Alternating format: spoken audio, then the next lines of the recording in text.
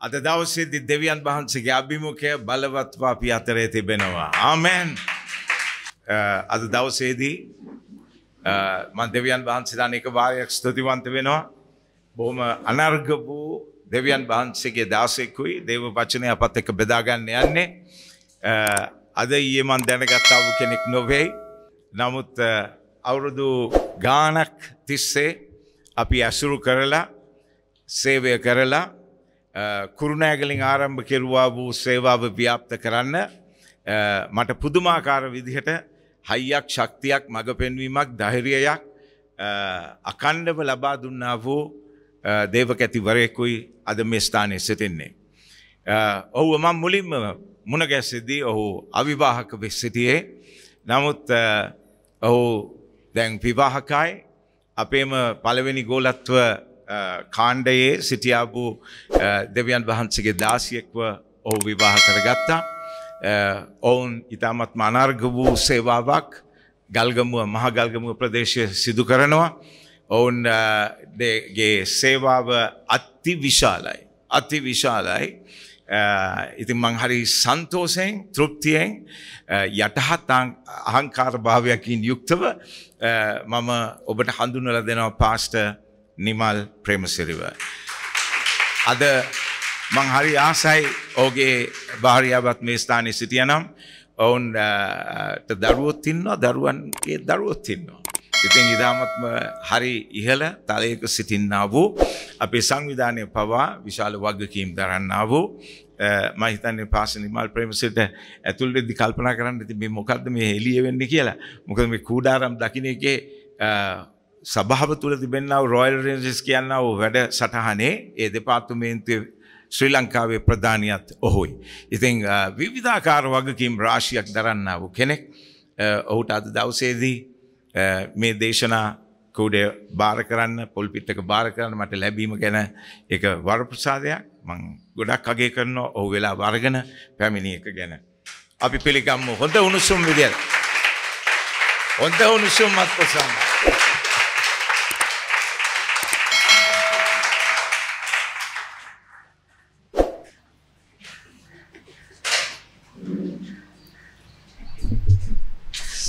සුබ දවසක්.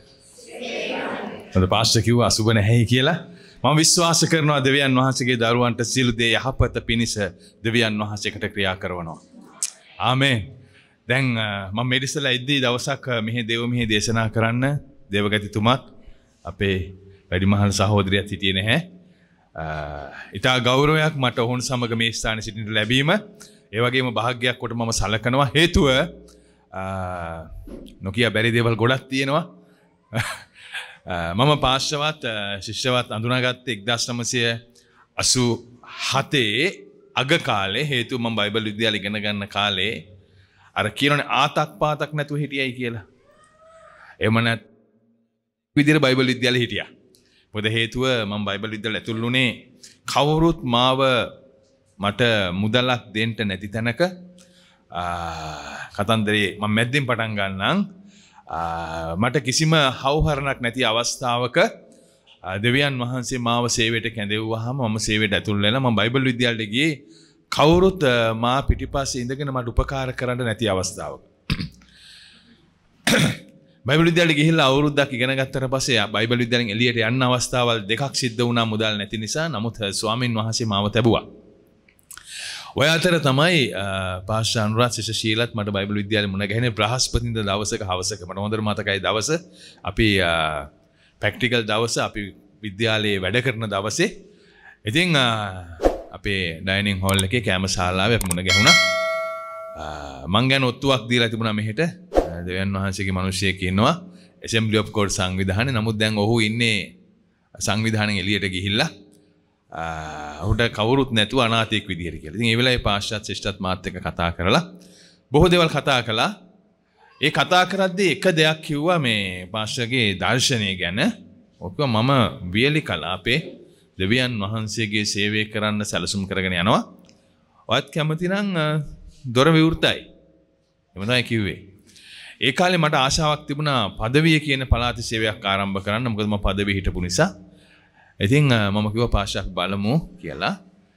ඊට පස්සේ මට හොඳට මතකයි 1988 අප්‍රේල් මාසේ දවසක පාෂා අනුරත් එක්ක සේවය කළා වූ වැඩිමහල් සහෝදරයන් දෙදෙනෙකුත් එක්කලා අපි යතුරු පැදිවල තමයි රාජාංගනටිගේ ලිපින දෙකක් බලන්න. ICI පාඨමාලාව කරපු තරුණයන් දෙදෙනෙක් බලන්න තමයි ගියේ. මට මේ වෙලාවේ මතක් වෙනවා මොකද මම ඔක්කොම කියන එක හොඳයි. ගල්ගමු සේවයට මූලික ලිපිණයෙන් මට ලබා දුන්නේ බොක්කාවෙල හිටියා සින්නయ్య කියලා වැදගත් ගරු කර යුතු සහෝදරයෙක්. එතුමා තමයි මේ ලිපින දෙක දුන්නේ. දීලා ඒ ලිපින දෙක බලන්න තමයි පාෂා අනුරයි මමයි ට්වින් බයිසිකල් එකේ අනිත් සහෝදරයන් තවත් බයික් එකක අපි රාජාංගනයට ගියා. ගිහිල්ලා අපිට කතෝලික පල්ලියේ සහෝදරතුමෙක් උදව් කළා.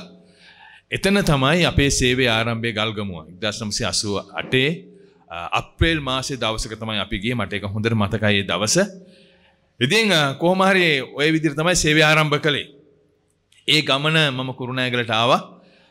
ඒ තමයි මම පළවෙනි අවස්ථාව කුරුණෑගල සභාවට ආපු.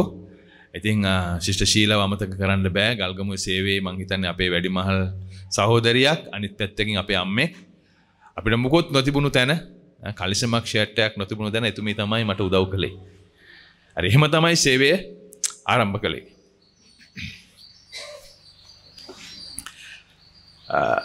ඊළඟට මම බයිබල් විද්‍යාලයෙන් එළියට ආවට සේවය ගැන ගැඹුරු අත්දැකීමක් තිබුණේ නැහැ.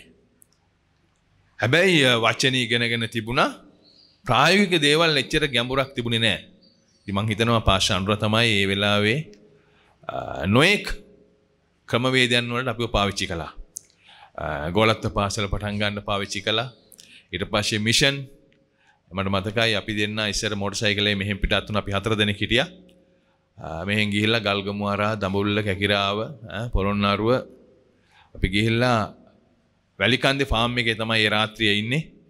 ඊට පස්සේ වැලිකන්දෙන් පිටත් වෙනකොට අපි ඊළඟ අවස්ථාව අපි නතර වෙන්නේ මහියංගනේ.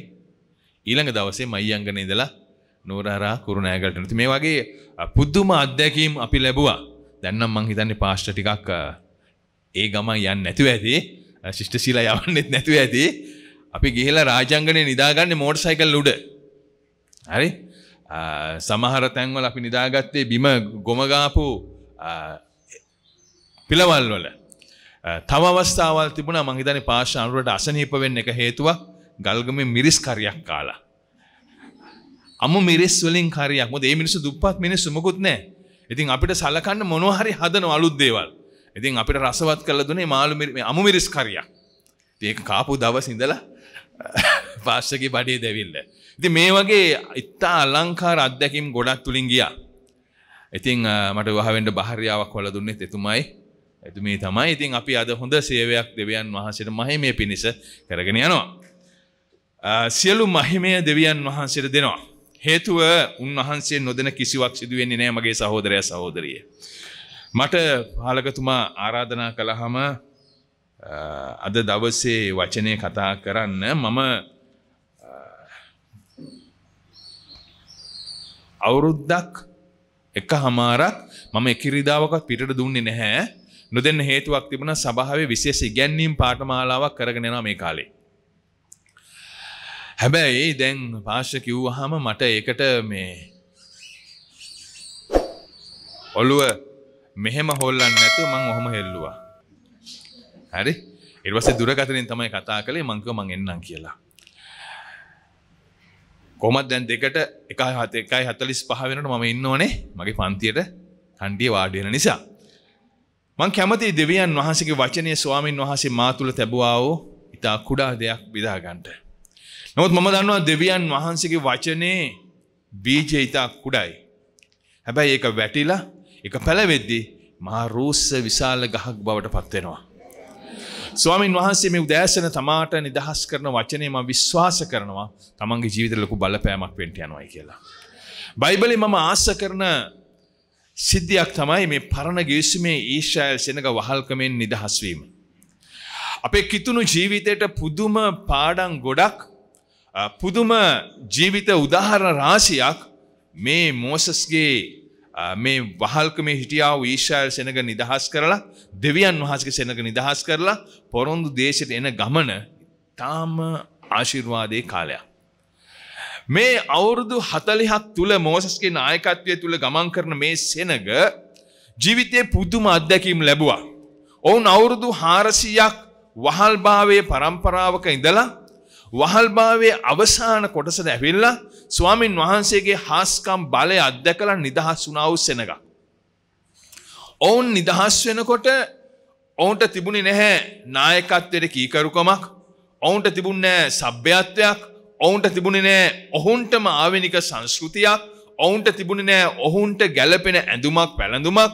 ඔවුන්ට තිබුණේ නැහැ කොණ්ඩේ කපන්න ශෛල එකක්වත්. ඔවුන් වහල්ලු. ඔවුන්ට තමකම කියන එක නැතිව අනුන්ගේ හඬට කීකරුව ජීවත් වුණු වහල්ලුන්. දැන් මොවුන් ඇවිල්ලා මොවුන් පොරොන්දු දේශයට යන ගමනේදී දෙවියන් වහන්සේගේ පොරොන්දුවත් එක්කලා මේ සෙනග ගමන් කරනවා. මේ සෙනග මේ යන ගමනේදී මගේ සහෝදරයා සහෝදරිය ඔවුන් නොයෙක් සන්දිස්ථාන පහු කරනවා. පවුල්තුමා කොරින්ති පොතේ 10 වෙනි පරිච්ඡේදයේ ඉතා පැහැදිලිව කියනවා කාලවල කෙලවරට පැමිණි අපිට ඒ දේවල් ආදර්ශයක් වෙනස ලියා තිබෙනවායි කියලා. ඒට උඩින් සඳහන් කරලා තියෙන්නේ ඔක්කොම මේ ඊශ්‍රායල් සෙනග මේ කාන්තාර ගමන් කරපු හැටි. ඒකලා පවුල්තුමා කියනවා යටින් කාලවල කෙලවරට පැමිණි අපට ආදර්ශයක් පිණිස මේක ආශිර්වාදයක් පිණිස නෙමෙයි ආදර්ශයක් පිණිස මේක අපිට ලියලා තියෙනවා කියලා. ඒ ආදර්ශය අපි අපේ ජීවිතයට ඇතුල් කරගත්තොත් මම විශ්වාස කරනවා ආදර්ශය අපේ ජීවිතේ ආශිර්වාදයක් බවට පරිවර්තනය වෙන්න යනවා. දැන් මම කැමතියි ද්විතීය කතා පොතට යන්න. ද්විතීය කතා පොතේ පළවෙනි පරිච්ඡේදය.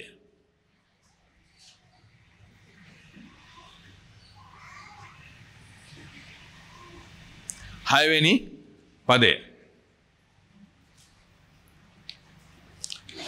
අපේ දෙව් ස්වාමින් වහන්සේ හෙරොපිදී අපට කතා කොට නුඹලා මේ කන්දේ විසූ කාලය ඇත. හැරි ගමන් කොට දෙවියන් වහන්සේ ඔවුන්ට දෙන්න පොරොන්දුනා වූ දේශය ගැන ඊළඟට කියනවා. දැන් මම කතා කරන්නට යන්නේ එක වචනයක්. දෙවියන් වහන්සේ කියනවා ඊශ්‍රායල් සෙනගට නුඹලා මේ කන්දේ විසූ කාලය හොඳටම ඇති කියලා. ආමෙන්. මම මේ වචනේ ගැන බලද්දී මේ වචනේ ගැන මම දේශනා කරන්නට ලෑස්ති වෙද්දී මේ ඉස්සෙල්ලා මම මේ ගැන ගොඩක් දේශනා කරලා තියෙන ගොඩක් තැන්වලදී මම දෙවියන් වහන්සේ කතා කළ විශේෂ දෙයක් තිබෙනවා. ඇයි දෙවියන් වහන්සේ කිව්වේ මේ කන්දේ හිටපු කාලය ඇති කියලා? ඊශ්‍රායල් සෙනගට දෙවියන් වහන්සේ පොරොන්දුනා දෙවියන් වහන්සේ පොරොන්දුනා ඊශ්‍රායල් කියන මේ දේශය දෙන්න. මේ පොරොන්දු දේශය දෙන්න. මේ කිරිපැණි ගලාගෙන යන දේශය දෙන්න දෙවියන් වහන්සේ උන්ට පොරොන්දුනා. දැන් ඔවුන් දෙවියන් වහන්සේගේ මඟ පෙන්වීම යටතේ මෝසස්ගේ නායකත්වයේ යටතේ ඔවුන් බොහෝ දේ ලබමින් මේ ගමන් කරනවා. ඔවුන් මෙතන කියනවා ඒ හෙරොප් කන්දට ඇවිල්ලා ඒ ස්ථානට ඇවිල්ලා ඔවුන් ඒ ස්ථානයේ කූඩාරම් ගහගෙන ඒ ස්ථානයේ ඔවුන් නතර වෙනවා. ඔවුන්ට බොහොම පහසු ස්ථානයක් වුණා ඒක. ඔවුන්ට ස්වර්ගයේ මන්නා සැපේනවා. හලෙලුයා. ඔවුන්ට වතුර ලැබෙනවා. ඔවුන් කන්ද උඩ සිටින්නේ. ඔවුන්ට වටා පිටා ඔක්කොම පේනවා. හොඳ වාතාශ්‍රයක් තියෙනවා. බොහොම මේ ඇඟට පහසුව ගෙන දෙන ස්ථානයක්. ආත්මයට බොහොම සුවය ගෙන දෙන ස්ථානයක්. මේ ස්ථානය. දැන් ඔවුන් කැමතුනේ නැහැ මේ කන්දෙන් බහින්ට. ඔවුන්ට අමතක වෙලා තිබුණා දෙවියන් වහන්සේගේ ප්‍රකාශනය. කන්දෙන් බැහැලා ඔවුන් යන්න ඕනේ දෙවියන් වහන්සේ දෙනවයි කිව්වා වූ කිරිපැණි ගලාගෙන යන දේශයට. ඒ දේශයයි උන්වහන්සේ ඔවුන්ට පොරොන්දු වෙලා තිබුණේ මේ හෙරොබ් කන්ද නෙවෙයි. මගේ ස්නේහවන්තයනි මේ උදෑසන මම තමන්ගෙන් අහන්න යනවා කී දෙනෙක් කඳ උඩ නතර වෙලා ඉන්නවද? ඒකයි අද ඔබට දෙන පණිවිඩය. කී දෙනෙක් දෙවියන් වහන්සේ යන්න කියපු ස්ථානට නොගිහිල්ලා තමන්ට පහසු ස්ථානයක තමන්ගේ ගමන අමතක කරලා තමන් යා යුතු ස්ථානය අමතක කරලා තමන්ගේ වගකීම අමතක කරලා කඳු මුදුන් වල කී දෙනෙක් නතර වෙලා ඉන්නවද? තමාගේ හෘද සාක්ෂියෙන් අහලා බලන්න. ඇයි අපි ඔතන ඉන්නේ? දැන් මම දන්නේ නැහැ මේ සභාවේ සෙනඟ වාඩි වෙන්නේ කොහොමද කියලා. හැබැයි මම හිතනවා මට දැනෙනවා තමන් වාඩි වෙන්නේ තමන්ගේ පුටුවේ කියලා. අපි පුටුව පැත්තකට දීමුකෝ පුටු මාරු වෙනවනේ. නමුත් තමන් හැමදාම වාඩි වෙන ස්ථානේ කියලා මට හිතෙනවා. මං හිතනවා මම නිවැරදි කියලා. මං හිතනවා මම නිවැරදි කියලා. දැන් මේ සමහර සහෝදරයන් ඔවුන්ගේ ස්ථානයේ විදියට ඒ තැන උන් අල්ලගෙන ඉන්නවා. හරි.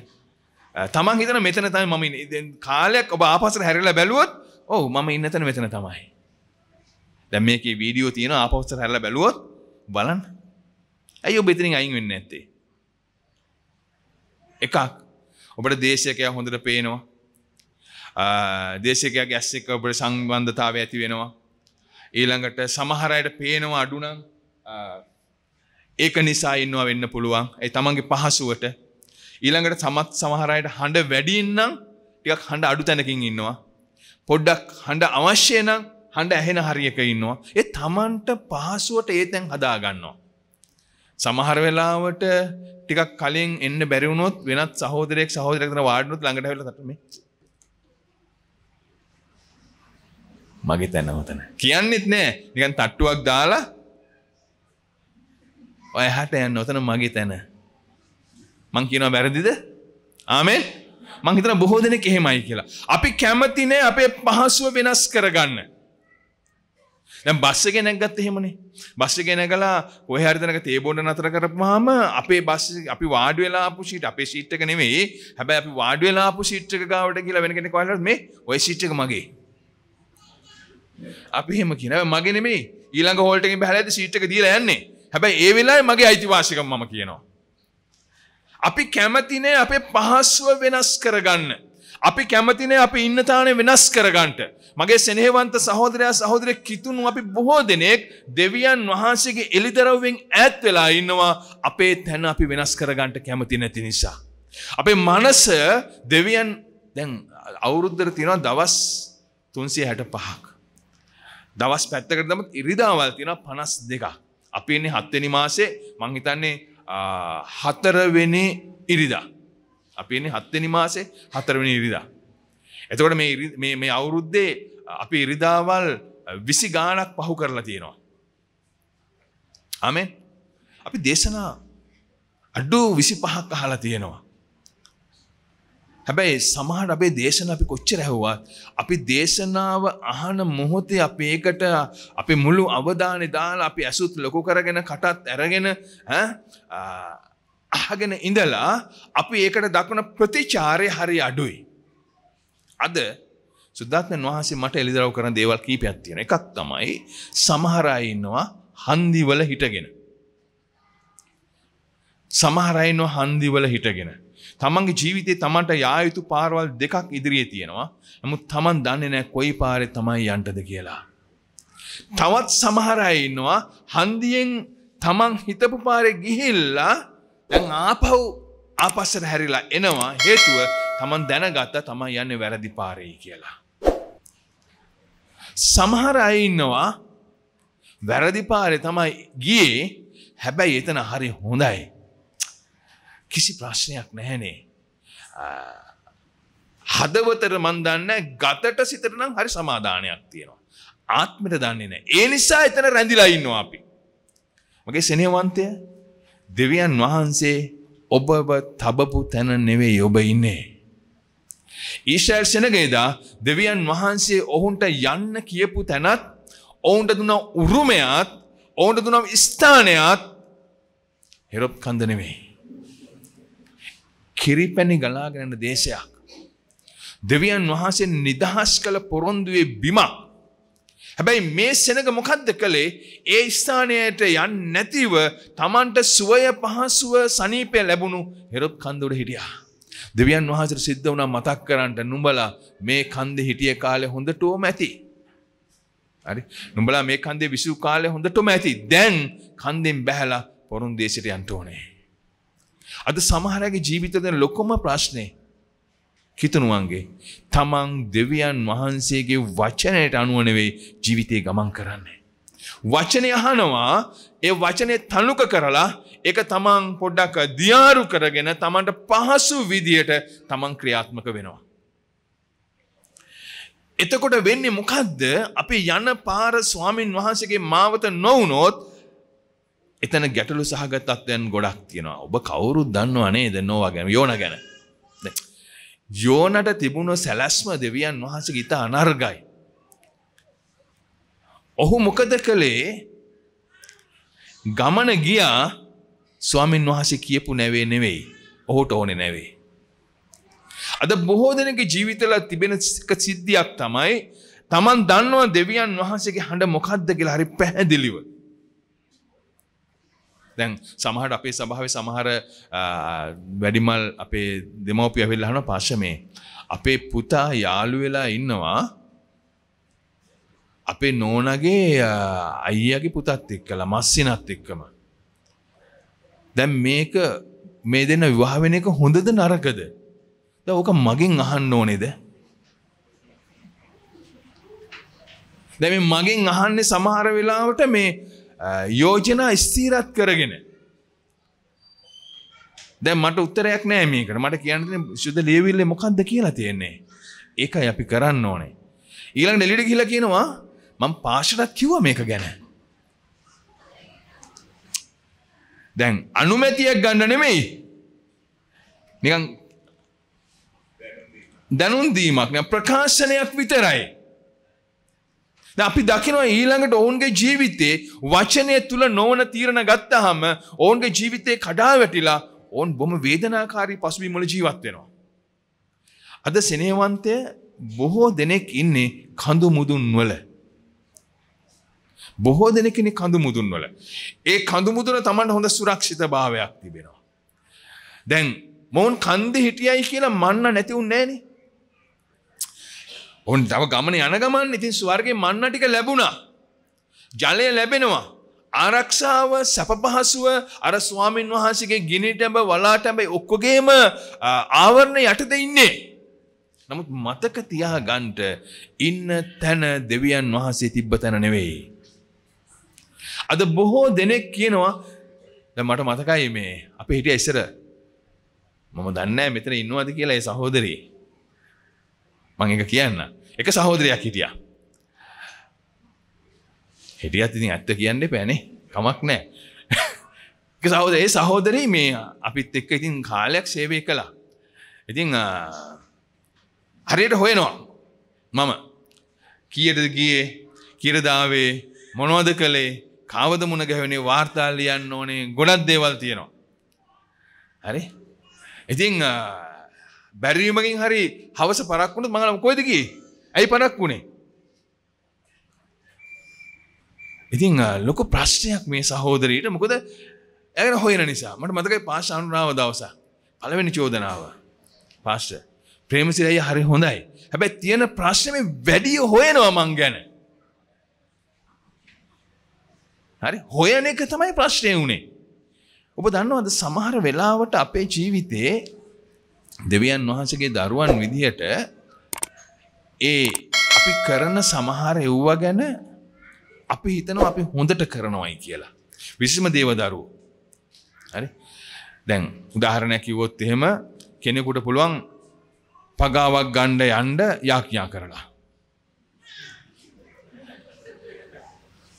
හරි? දැන් මම ඔෆිස් එකක වැඩ කරන කෙනෙක්. මේ ඔෆිස් වල වැඩ කරන ඉන්නවද දන්නේ නැහැ. මං හිතනවා පගා ගන්නයි නැහැයි කියලා. ඉතින් දැන් මම යාඥා ස්වාමීනි අද මට අර කෙනා රුපියල් 20000ක් දෙනවයි කිව්වා. අර එයයි මෙයයි අර කවුරුත් නැතුව මට මේ 20000 ගන්න ලැබෙන්නත් ඕනේ. ඒ මනුස්සයට 20000 හම්බෙන්නත් ඕනේ. කියලා අත් දෙක එහෙම හොඳට පිහදාගෙන ගෙදරටත් කියනවා දෙවියන් වහන්සේ මට සපයනවා බලනවාද මං එනකොට එන හැටි. දැන් යාඥා කරලා කියලා දැන් පගාව ගන්නෙ. හරි? තරුණාය කොහොමද කරන්නේ?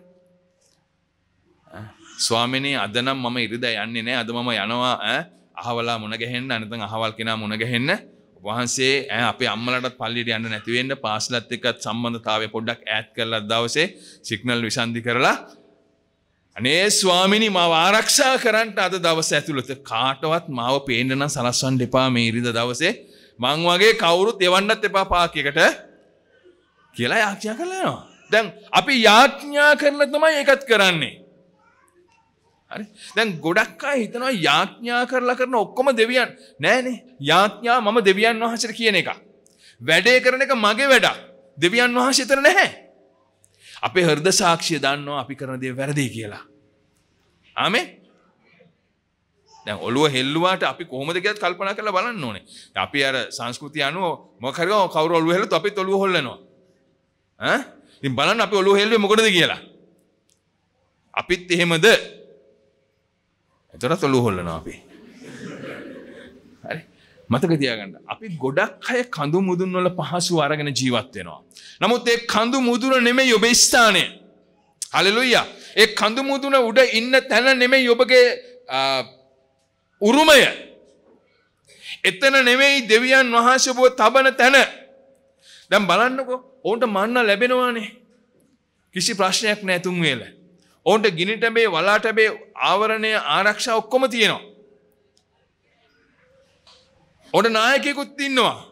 නමුත් උන් කන්දෙන් බැස්සේ නැහැ. කන්ද උඩ රැඳිලා හිටියා. සමහර අයගේ රැකියාව මම ඔබට කියන්න යනවා. සමහර අයගේ රැකියාව දෙවියන් වහන්සේ අනුමත කළ එකක් නොවෙන්න පුළුවන්. හැබැයි ඔබට ඒකේ මුදලක් ලැබෙනවා. ඔබ එතන රැඳිලා ඉන්නවා.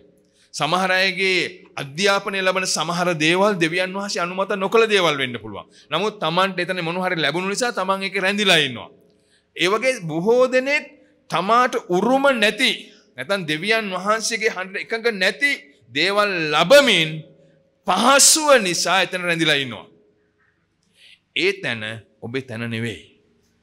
ඒ තැන ඔබේ තැන නෙවෙයි. මොකද දෙවියන් වහන්සේ මම විශ්වාස කරනවා මේ අවසාන කාලේ අපව කැඳවලා තිබෙනවා දෙවියන් වහන්සේගේ දේ කරන්න. ආමෙන්. ඒකයි උන්වහන්සේගේ හදවත. අපි කොතනද ඉන්නේ? ගායනා කළා. රජවරු වාගේ ලෙවිවරු වාගේ. හරි. උන්වහන්සේ අපව කැඳවලා තියෙනවා. කඳු උඩ රැඳිලා ඉන්න නෙමෙයි. කන්දේ ඉඳගෙන පහසුව ලබන්න නෙමෙයි. කන්දේ ඉඳගෙන අපි සුරක්ෂිතභාවය ලබන්න නෙමෙයි. කන්දෙන් බැහැලා දෙවියන් වහන්සේ අපිට නියම කළ පොරොන්දු දේශය අත්පත් කරගන්නට. ආමෙන්. ඒකටයි උන්වහන්සේ පුව කැඳවලා තිබෙන්නේ. නමුත් අපි කඳු මුදුන් වල අපේ පහසුව, අපේ සුභ සිද්ධිය, අපගේ සුඛ විහරණය, අපිට තියෙන උණුසුම, ඒ හැම දෙයක්ම භුක්ති විඳින්මින් අපි එතන නතර වෙලා අපි දෙවියන් වහන්සේට මහිමය දෙනවා. මේසනක යාඥා කළා දෙවියන් වහන්සේට. මේසනක දෙවියන් වහන්සේට මහිමය දුන්නා. මේ වෛශාකම් කළේ නැහැ, මේ හොරකම් කළේ නැහැ, මේ ජඩ වැඩ කළේ නැහැ, මුකුත් කළේ නැහැ අයුතු දේවල්. හැබැයි ඔවුන් හිටියේ දෙවියන් වහන්සේ කියපු තැන නෙවෙයි. ආමෙන්. දැන් ඔබ කල්පනා කරලා බලන්න ඕනේ. ඔබ වැරදි කරන්නේ නැහැ. ඔබ සභාවට එනවා. ඔබ සේවයට උදව් කරනවා. ඔබ සභාවේ බොහෝ බර දරනවා. එතකොට ඔබගේ පලාත තුළ ඔබ දෙවියන් වහන්සේගේ සාක්ෂිකාරයෙක් වශයෙන් ඉන්නවා. මේ ඔක්කොම හොඳයි. නමුත් මට තියෙනවා ප්‍රශ්නයක්. මේ උදෑසන Tamanට කියන්න. ඒ තමයි Taman ඉන්නේ දෙවියන් වහන්සේ තිබ්බ තැනද? ඇයි Taman ඔතන ඉන්නේ? Tamanට පහසුව නිසාද? මම පහුගිය කාලේ අපේ සභාවේ මම සමහර කාන්තාවන්ට කිව්වා යාඥාවට එන්න ඉපයි කියලා. දැන් අපි කියන්නේ මොකද්ද? යාඥාවට එන්න. අපේ තියෙන බදාදා යාඥාවක් කාන්තාවන්ගේ මම අනුලට කතා කරලා කිව්වා අනුලා මේ අයට යාඥාවට එන්න දෙන්න එපා. ඇයි ඒ? ඇයි දන්නවද? එයා ඇවිල්ලා යාඥාවට නෙමෙයි එන්නේ. එඩ කාලයට කරන්න දෙයක් නැති නිසා. මං කිව්වා ඒ කාලකන්ණි යාඥාවට එන්න එපා. එක කාලකන්ණි. කාලය කනවා, කාලය නාශය. gedara වැඩක් නැහැ. gedara වැඩක් නැහැ. උත්සාහ කරන අඳුමක් දාගෙන ඇවිල්ලා මෙතන කාලය නාශි කරනවා.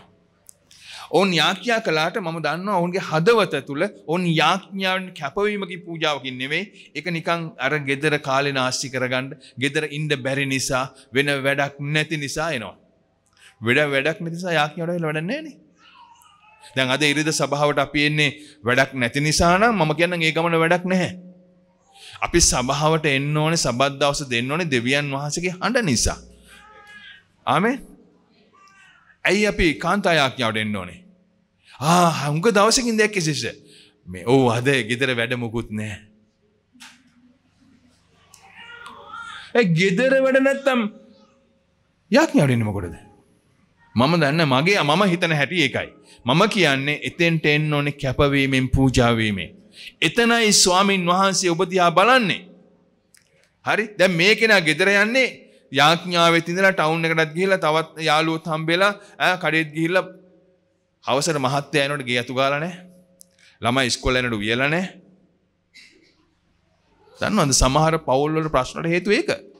ඉතින් එයා කියන්නේ මොකද? මම යාඥාවට ගියා. පහෝදා උදේ කෝල් කරලා කියනවා සිස්ටර් දන්නවද? මහත්තයා ඊයේ ගැහුවා සිස්ටර්. මම දැන් මේ ඩෙන්ටල් එකට යන්නේ මගේ දත හදා ගන්න. ඇයි ගැහුවේ සිස්ටර්? යාඥාවට ආපු නිසා. මොන බොරුවද?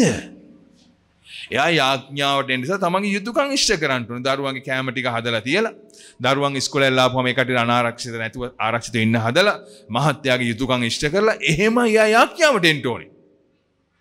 ගෙදර ඒ දේ කරන්න බැරුව අර ගෙදර තියෙන වැඩ ටික කරන්න කම්මැලිකමට ඒක කරන්න අලසකමට හරි ඇවිල්ලා යාඥාවේ දන ගැහුවොත් මම කියන්නේ ඒක තමයි කාලකන්ණි යාඥාව. මම ඒ යාඥාව දෙවියන් වහන්සේ අහන්නේ නැහැ. පාස්ටර්ගෙන් අහන්න පස්සේ මම නම් විශ්වාස කරන එක දෙවියන් වහන්සේ අහන්නේ නැහැ කියලා. එයා යාඥාවනේ එයාගේ වගකීම් ඉෂ්ට කරලා. අද සමහර අය යාඥාව පාවිච්චි කරන තමන්ගේ පහසුවට.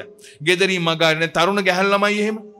අම්මා තාත්තාගෙන් ටිකක් එහෙම නිදහස් වෙන්න මම පල්ලියට යන්න තියෙනවා අද ක්ලාස් එකක් තියෙනවා යාඥාවක් තියෙනවා කොච්චරක් පැය භාගයක් යාඥාව වරුවක් මගතොට මෙව ඇවිල්ලා අපි දන්නවා අපි මේ කරන එක අපේ හෘද සාක්ෂණය වැරදි කියලා අපිට පහසුව ගන්න දෙවියන් වහන්සේවත් අපි උගස් තියනවා වගේ සභාව උගස් තියනවා වගේ නායකයෝ කවුද දෙන්නේ කිව්වේ පාෂයෙන් කිව්වේ කවුද දෙන්නේ කිව්වේ ශිෂ්‍යයන් කිව්වේ කවුද දෙන්නේ කිව්වේ තරුණ නායකයෙක් අනිත්‍යවත අපි උගස් තියෙනවා. බුදන්නවද අපි ඉන්න තැන වැරදි. අපි කන්දෙන් බහින්න ඕනේ. හලෙලුයා. සමහර අය කඳු මුදුන් වල නතර වෙලා ඉන්න නිසා ජීවිතේ ගොඩක් ප්‍රශ්න තියෙනවා. ඔවුන්ට එතන ආරක්ෂාවක් තියෙනවා. ඔවුන්ට එතන යම් සැපයීමක් තියෙනවා. නමුත් මට පැහැදිලි ඒ බොහෝ අය ඉන්නේ දෙවියන් වහන්සේ ඔබව තවපු තැන නෙවෙයි. ඔබ විසින් හදාගත්ත ඔබගේ ඒ සමතලා ඒ කඳු මුදුනේ තියෙන සානුවක් මත තමයි තමන් ඉන්නේ. බයිබලයේ උදාහරණ ගොඩක් අපිට දකින්න පුළුවන්. දෙවියන් වහන්සේ තබපු තැන නැත්තම් අපිට ආශිර්වාද නැහැ. දෙවියන් වහන්සේ අපිට කියපු දේ අපි කළේ නැත්තම් අපිට ආශිර්වාද නැහැ. යෝහන්ගේ සුභාරංචි කියනවා මොකද්ද? ඔබට යමක් ඕනේ නම් ඉල්ලන්න ඔබට ලැබෙනවා. සොයන්න ඔබට සම්බ වෙනවා. එහෙමද කියන්නේ අපි? නෑ එහෙම එකක් නෑ. ඒ පොරොන්දුව ලබන්න කිවිසුමක් තියෙනවා. යමෙක් මා තුළ පවතීද, මාගේ වචනේ ඔහු තුළ පැවතීද කැමති යමක් කියලා නෙවිතයි ලැබෙන්න යන්නේ. අපි කිවිසුම අයින් කරලා පොරොන්දුව කියවනවා. අපේ පහසුවට නම් මේක කියන්නේ. හැබැයි බයිබලයේ කියන්නේ මොකද්ද? Tamanට ඕනේද? ඔව්. එහෙනම් ඔබ මා තුළ ඉන්න ඕනේ. 2 මගේ වචනේ ඔබ තුළ තියෙන්න ඕනේ. ඉල්ලන්න එවිට ඔබට ලැබෙන්න යනවා. ආමෙන්. අපි මොකද්ද කියන්නේ? ඉල්ලා පල්ලා දෙනු ලැබේ සොයා පල්ලා සම්භවේ. අපි පොරොන්දුව කියවනවා ගිවිසුම කතා කරන්නේ නැතිව. ඒ වගේ අපි සමහර තැන්වල නතර වෙලා අපේ ප්‍රකාශනයක් තියෙනවා. අපි එතන අර්ශුද්ධ හුණු ගාලා නිකන් එතන මේ අපිට ගැළපෙන්න ලස්සනට අපි එක හදනවා. නමුත් දෙවියන් වහන්සේගේ හඬ නෙමෙයි එතන තියෙන්නේ. දෙවියන් වහන්සේගේ කැමැත්ත නෙමෙයි එතන තියෙන්නේ. මම මොටරසයිකල් එන ගමන් මම යාඥා කරාවේ ස්වාමීනි මම දන්නේ මේ සෙනඟට කතා කරන්න මම කොච්චරක් වෙලා ගන්නවද කියලා. හැබැයි මම දන්න එක දෙයක් තියෙනවා. හරි. ස්වාමින් වහන්සේ කෙටි පණිවිඩයක් මා තුල තැබුවයි කියන එක මට පැහැදිලි වුණා. ඒක ඔබගේ හදවතට තියුණු වෙන්න ඕන කියලා මම යාඥා කළා. මගේ සෙනෙහවන්තය සුද්ධ ලියවිල්ලට අනුව නම් අපේ පහසු තැන නෙවෙයි දෙවියන් වහන්සේ කියන තැන අපි ඉන්න ඕනේ. උන්වහන්සේ දවස්පතා දිනපතා තමාගේ කුරුසිය රැගෙන මානුවෙන්ට පහසු නෑ. ලේසි නෑ. ඒක ලොකු වෙහෙසක්, ලොකු බරක්, අපහාසයක්, නින්දාවක්. ඒක දරාගෙන තමයි අපි යන්න ඕනේ. ඒකත් එක්ක තමයි අපි යන්න ඕනේ. එතන තමයි අපිට ස්වාමින් වහන්සේගේ තැන. යම් අය ඉන්නවා මේ උදෑසන මේ ස්ථානේ. තමන්ගේ ජීවිතේ තමන් ඉන්නේ සෙලවෙන මනසකින්. ඇයි මං එහෙම කියන්නේ? තමන් දන්නේ ඊළඟ මොහොතේ තමන් ගන්න ඕනේ තීරණය මොකක්ද කියලා. දන්නවා සමහර අය තීරණය මොකක්ද කියලා. හැබැයි තමන් කැමති නෑ තමන් අල්ලගෙන ඉන්න එක අතාරින්න. තමන් අල්ලගෙන ඉන්නවා අතාරින්න කැමති නෑ. ඒ නිසා තීරණ ගන්න නැතුව යාඥා කර කර ඉන්නවා මේ උදෑසන සමහර අය. සුද්ධාර්ථ වහන්සේ මට හංගවන දේ නැවතත් මම කියන්න. යම් අය අතාරින්න ඕනේ දේ අල්ලගෙන ඉන්නවා. ඒක අල්ලගෙන තමන් කියනවා ස්වාමිනේ මට උපකාර කරන්න කියලා. මම ඔබට කියන්නම් ඔබ අල්ලගෙන ඉන්න එක අතාරින්න. ඔබ අල්ලගෙන ඉන්නේ දෙවියන් වහන්සේගේ කැමැත්ත නෙවෙයි ඔබේ කැමැත්ත. ඔබ අතාරින්න එතන තමයි දෙවියන් වහන්සේගේ කැමැත්ත ඔබේ ජීවිතේ ක්‍රියාත්මක වෙන්නේ. ඒක රැකියාවක් වෙන්න පුළුවන්. විවාහය නෙමෙයි ඈ. හලෝ. විවාහය නෙමෙයි. රයිට්? විවාහය තුලත් මම ඔබට කියන්න යන සමහර දේවල් ගැටෙනවා නම් ඔබ වැරදි අල්ලගෙන ඉන්නවා වෙන්න පුළුවන්. සමහර ඔබගේ රැකියාව වෙන්න පුළුවන්. ඔබගේ අබ්බැහිකමක් වෙන්න පුළුවන්. ඔබගේ පුරුද්දක් වෙන්න පුළුවන්. සහෝදරයනි ඔබගේ කට වෙන්න පුළුවන්. මහත්යකින් කුටි ගන්න හේතුව. ඔව්. මම දන්නේ මේක කුරුණෑගල නගරේ මම වැඩ කරන්නේ වන්නේ කෙලවරක. හැබැයි අපේ පැත්තේ නම් ගොඩක් කාන්තාව කුටි කන්නේ කෑ ගහලා. වැඩිපුර කතා කරලා. ඉතින් මම දන්නේ මෙහි තත්ත්වය කොහොමද කියලා. නමුත් මම හිතනවා ඉතින් වෙනසක්ම නැතුව ඇති කියලා. වෙනසක්ම නැතුව ඇති කියලා මං හිතනවා. නමුත් සෙනෙහවන්තය අපි අල්ලගෙන ඉන්න දේ දෙවියන් වහන්සේගේ කැමැත්ත නෙවෙයි. සමහර වෙලාවට අපි හිටගෙන ඉන්න තැන දෙවියන් වහන්සේ අපිව තබන තැන නෙවෙයි. මේක අපේ තැන. සමහර වෙලාවට ඔබ කරන රැකියාව මම මේක බය නැතුව කියන්නේ ඔබ රැකියාව ඔබ කරන රැකියාව ඔබ ජීවත් වෙන්න කරන වෘත්තිය සමහර වෙලාවට දෙවියන් වහන්සේ ඔබට දෙන දේ නෙවෙයි. පවුලක් විදියට ඔබ ඊයේ කල්පනා කළා නේද? මම කියන්න මට දෙවෙනි සංගවන්න දේ. ඔබ ඊයේ කල්පනා කළා පවුලක් විදියට. අපේ දරුවන්ට මොකද වෙලා තියෙන්නේ? ඇයි මේ දරුවන්ට අපි කියන එක තේරෙන්නේ නැත්තේ? සමහර විට මම පැහැදිලි කරන්න. දරුවෝ ඉන්නේ සභාවේ. දරුවෝ ඉන්නේ ඔබගේ පවුල තුල. නමුත් දරුවන්ගේ අනාගතය සම්බන්ධ ඔබට තිබෙන සැලැස්ම නෙවෙයි දෙවියන් වහන්සේගේ සැලැස්ම. ඔබ දරුවන්ව තල්ලු කරන ඔබගේ සැලැස්මට. right? දැන් ඊයේ අම්මයි තාත්තයි කතා කළා මට තේරෙන්නේ අනේ මේ ළමයි ගැන අපි මොනවා කරන්නද කියලා. උත්තරේ ඔබගේ සැලැස්ම නෙවෙයි දරුවගේ ජීවිතයේ සැලැස්ම. right? ඔබ තල්ලු කරන්න යන දරුවා නැගෙනහිර පැත්තට. හැබැයි දරුවා යන්න යන උතුරු පැත්තට. ඔබ දරුවාට කියන පුතේ මෙහෙම කරන්න කියලා. ඔබ යාඥා කරනවා. ඔබට සැලැස්මක් තියෙනවා. නමුත් පැහැදිලි ඒක කන්ද උඩ පහසුව වගේ ඒක ඔබගේ සැලැස්ම. හැබැයි දරුවට යන්න තියෙන අනිත් පැත්තට. ඔබ කියන දරුවා කී කරුවේ කියලා. ඒ වගේම අනිත් පැත්තේ දරුවොත් ඉන්නවා සමහර වෙලාවට. දරුවන් තීරණය කළා අපි මේ දේ කරනවා. මම මේ දේ කරනවා. සමහර වෙලාවට ඔබ ඒ දේ කරන්නේ ඇයි කියලා ඇහුවොත් ඔබට උත්තරයක් නැහැ. හැබැයි දෙමෝපියන් කියන නෑ ඔක කරන්න එපයි කියලා. දැන් දෙමෝපියෝ දරුවෝ අතර ගැටුමක් ඇති වෙලා තිබෙනවා. දෙවියන් වහන්සේ දෙමෝපියන්ට මඟ පෙන්වලා තියෙන කරන්ට ඕන එක. ඒක කිව්වහම දරුවන් එකට එකඟ නැහැ. පවුල තුල අසමාදානයක් තියෙනවා. මේ ඔක්කොටම හේතුව තමයි ඒ තීරණේ ගන්න කෙනා දෙවියන් වහන්සේගේ වචනෙට නැතුව තමාට සිතට ගතට මනසට දැනෙන පහසු අනුව තීරණ ගන්න එක. එවිට අපි ගන්න තීරණ 100%ක් වැරදි. හලෙලුයා. ඊශ්‍රායල් සෙනග මේ කන්ද උඩ නතර වුණා නම් අපි ඔවුන්ට දැම්මම වගේ කටින් කියනවා ඊශ්‍රායල් සෙනග කියලාවත් කියවෙන්නේ නැතු යනවා. ඇයි හේතුව? ඔවුන්ගේ උරුමය එතන. දෙවියන් වහන්සේගේ සැලැස්ම එතන. දෙවියන් වහන්සේ ආබ්‍රහම් දුන්න පොරොන්දුව එතන. දැන් මේ අතරමැද තමයි ඔවුන් අතර වෙලා තියෙන්නේ. අද බොහෝ කිතුණුවන් තමන්ගේ ජීවිතයේ අතරමැද නතර වෙලා දේව සැලැස්ම හොයමින් ඉන්නවා, යාඥා කරමින් ඉන්නවා, අසමාදානෙන් ඉන්නවා, කඳුලෙන් ඉන්නවා, සැලැස්ම අතරමැග නතර වෙලා. එතකොට අපිට ජයග්‍රහණයක් නැහැ. අපේ ජීවිතේ පොරබැදීමක් තියෙන්නේ. අපේ ජීවිතේ ලොකු වියවුල්තාවයක් තියෙන්නේ. දැන් පහුගිය කාලේ අපේ පළාතේ තියෙන ලොකු ප්‍රවණතාවය තමයි දැන් ඔක්කොම රට යනවා කාන්තාව. පුදුම විදිහට රට යනවා. මෙයාලා යන්නේ රට රැකියාවක් සඳහා තියෙන බලපත්‍රයක් නැත්නම් වීසාපතක් අනුව නෙවෙයි. එහෙ ගිහිල්ලා මොනවා හරි හොයාගන්න. මේ ගල්ගමේ ඉඳලා කුරුණෑගල ආවිල්ලා නැහැ කවදාවත්. ඩුබායි යනවා, මැද පෙරදිග යනවා, එහෙ ගිහිල්ලා ජොබ් එකක් හොයාගන්නම් කියලා. මේක පුදුම විහිළුවක්. ඉතින් මට ඇවිත් කියන්නේ පාස්ටර් යාඥා කළා, දෙවියන් වහන්සේ දොරක් ඇරියා, වීසා එක ලැබුණා. දැන් අපි හෙට යනවා. දැන් අපිට යන්න එපයි කියන්න පුළුවන්ද? අර කියලා යන්න තමයි ඇවිත් තියෙන්නේ. දැන් පාරේ යනකොට දැකනම් පාස්ටර් අපි යනවා කියලා අතවනාගෙන යයි. හරි යන්තම් ඇවිල්ලා කියනවා රට යනවායි කියලා. ඉතින් මොකද කරන්නේ? අර ටෙලිෆෝන් නම්බරේ ඒක දීලා දෙනවා මොකක් කරනොත් කෝල් කරපන් කියලා. වැඩි දවසක් නැහැ.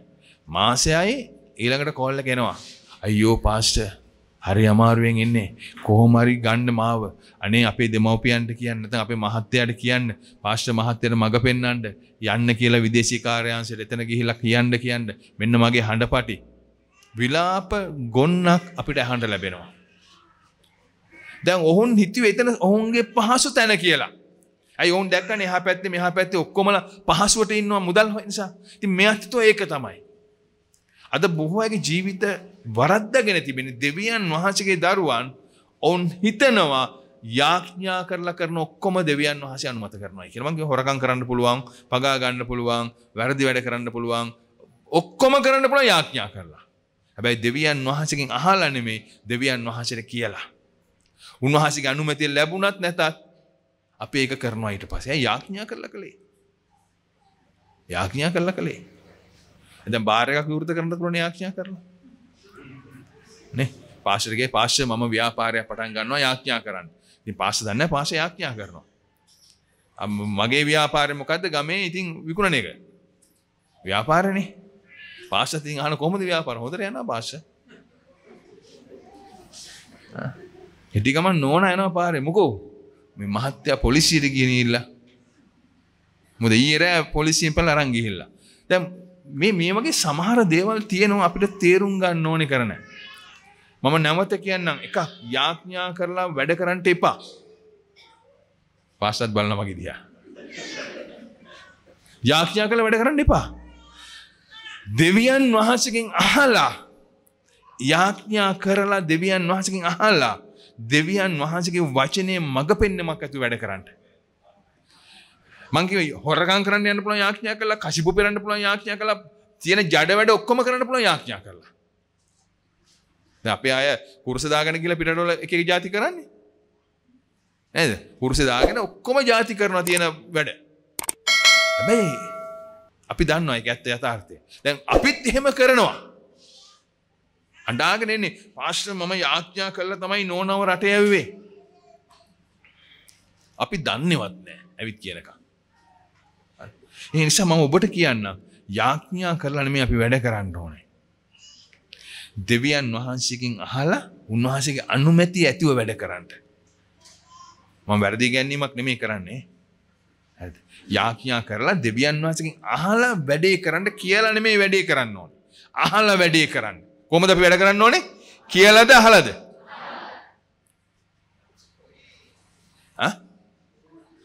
වැඩේ අහලාද වැඩේ ගැන කියලාද?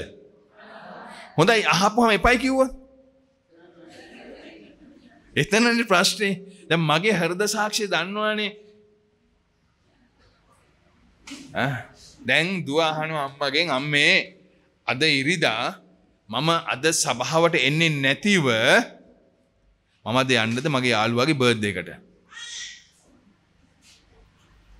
දැන් ඇහුවා මොකද කියන්නේ අම්මා?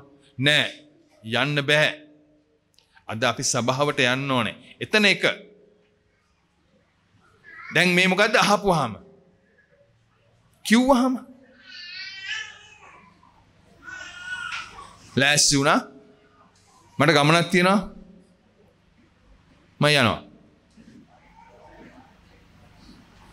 එහෙමත් නෑ. අම්මා නැගිටින නිසා උදේම නැගිටලා ඔක්කොම කරන් ලෑස්ති වෙලා අම්මේ මම යනවා කියලා යනවා. අම්මා පල්ලියටම දුව ඇවිත් නෑ. මේ මම දන්න දේවල්. ඒ කියන්නේ අපි කියලා අපිට කරන්න පුළුවන්. නමුත් කියලා කරන්න එපා. අහලා කරන්න ඉගෙන ගන්න. ආමෙන්. අහලා කරන්න. ඊළඟ එක තමයි කඳ උඩ නතර වෙලා ඉන්න එපා. කඳ ඔබේ තැන නෙවෙයි. උන්වහන්සේ ඔබට විශේෂ තැනක් තියෙන සත්සුදානම් කරලා. ඔබගේ පහසුව තැන ඔබේ තැන නොවෙන්න පුළුවන්. ඔබට හොඳ තැන ඔබේ තැන නොවෙන්න පුළුවන්.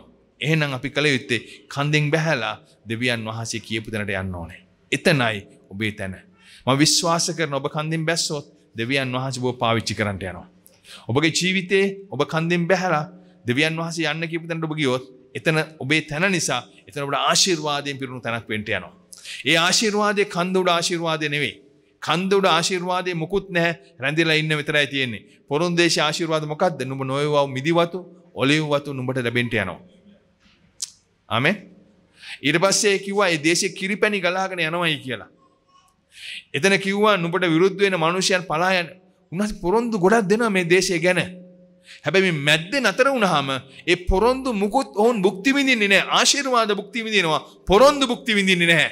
දෙවියන් වහන්සේගේ දරුවන් යම් තැන්වල රැඳුනහම ආශිර්වාද භුක්ති විඳිනවා. දෙවියන් වහන්සේ ඔබගේ ජීවිතයේ තියෙන පොරොන්දුව සැලැස්ම ඔබ භුක්ති විඳින්නේ නැහැ. ඒක තමයි මම මේ උදෑසන තමන්ට කියන්නේ. අපි දෙවියන් වහන්සේ කියපු තැන රැඳුනොත් උන්වහන්සේගේ පොරොන්දු භුක්ති විඳින්න යනවා. අපි අතරමැද නතර වුණොත් ආශිර්වාද භුක්ති විඳිනවා. හැබැයි පොරොන්දුවක් නැතිව, උරුමයක් නැතිව අපේ ජීවිතය පොළවේ හමාර කරයි. සුදාත්මන් වහන්සේ ඔබට කතා කළා. ඒ වගේම ඔබගේ ජීවිතේ තීරණ ගනිද්දී මම විශ්වාස කරනවා කවදාවත් තීරණ ගන්න එපා දෙවියන් වහන්සේගේ වචනයට පිටින්. වචනය උන්වහන්සේගේ පොරොන්දු අනුව තමයි අපි අපේ ජීවිතය ගෙනියන්න ඕනේ. අපි නැගිටිමු.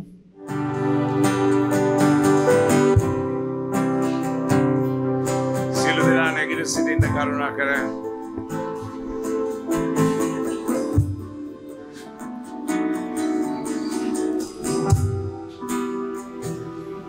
දෙවියන් වහන්සේ මට අද කතා කළා.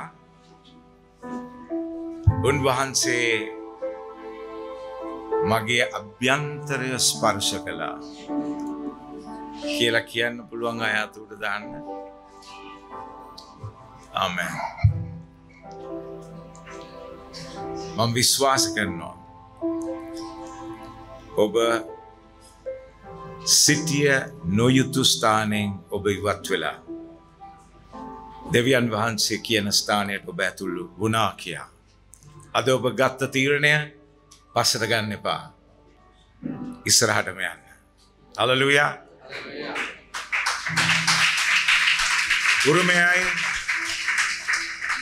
උරුමය භුක්ති විඳින්න. ඒක තුල වාසය කරන්න. తాවකාලික ආශිර්වාදයක් අපිට වැඩක් නැහැ. ආමෙන්. දෙවියන් වහන්සේගේ දාසය තුලින් උන්වහන්සේ අපට කතා කළා. අපි දැන් යාඥා කරන්න යනවා පාස්ටර් නිමල් උදෙසා, සිස්ටර් අනුලා උදෙසා. මම සිස්ටර් කියන්න ඕනේ නේද කියලා ඉස්සරහට. Come in front. Stand on the other side.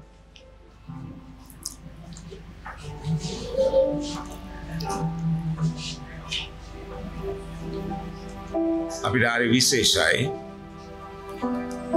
එහෙනම් අපි ආඥා කළා. ඔහුගේ භාර්යාවට, ඔවුන්ගේ දරුවන්ට, ඔවුන්ගේ දරුවන්ගේ දරුවන්ට ඔබ දන්නවද ඔහුට තිබෙනා වූ සභාවේ පරිමාණය කොච්චරද කියලා? ඔහුගේ සභාවේ සෙනඟ ඔක්කොම එක්කව වෙන දවසේ ඒ අයට ගොඩ නැගිල්ලක් නැති නිසා ඒගොල්ලෝ අර ගල්ගමුවේ කෝච්චි ස්ටේෂන් එකට එහා පැත්තේ තියෙන ලොකු අමානු වහලයක් ගහලා පොලක් පවත්වන. අන්න ඒක ඇතුලේ විතරයි ඒ සෙනගව රැස් කරන්න පුළුවන් වෙන්නේ 2000ක් සෙනග.